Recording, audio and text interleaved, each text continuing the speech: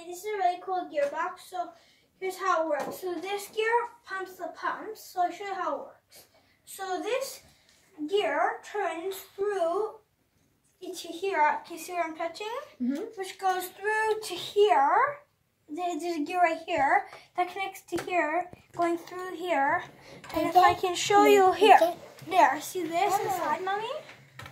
That it moves up and down, pushing something. This a yellow cylinder up and down.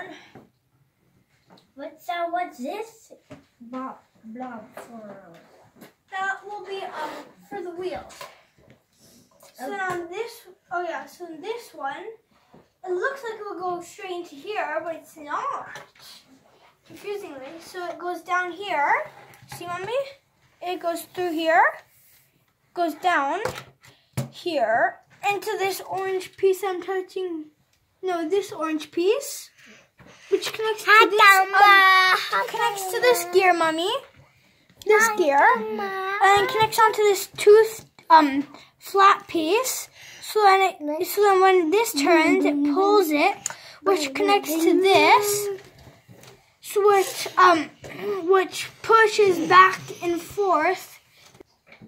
I really like that it can bounce, and especially that it's not just 2 at a time. You can do 1, 2, or 2, or 1, or 2, or any combination.